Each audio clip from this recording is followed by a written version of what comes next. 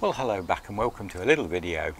This is just purely an update to show you how the plants that you saw earlier on, if you've been watching my videos or if you go back and look at the videos, my annual plants that I started off growing in the greenhouse this year in early spring, and now they're set out in the garden, they're coming into full bloom, and I thought you might like a look to see how they're doing. I've been growing annuals like this for many years.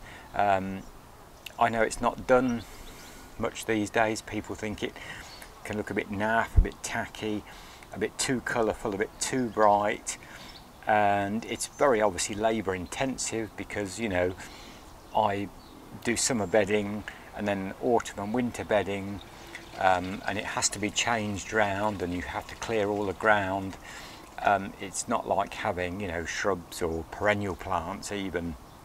So annual bedding is a lot of work, and obviously the temperature today is up, you know, in the very high 20s, even in the low 30s, and so obviously annuals need a huge amount of water.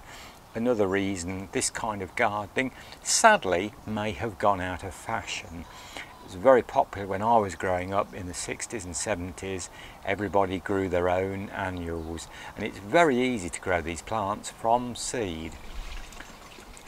I think in total, and I'm not going to show you all my annuals that are grown because, you know, that might get a bit boring, but I think in total, you know, I haven't spent a lot more with the compost, a little bit of heating, using my old paraffin heater in the greenhouse, and the packets of seeds.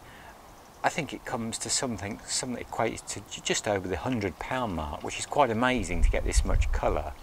So I thought you might have a look. Thank you to everybody, new subscribers on this channel. This is a very small channel at the moment, obviously, and as I say, I want to try and keep these videos going throughout the year, doing different things. And thank you to everybody that comments, subscribes and likes, and I hope you enjoy looking at my annual display this year anyway, and we'll be back with some more videos in the future, and thank you very much to everybody. Bye for now.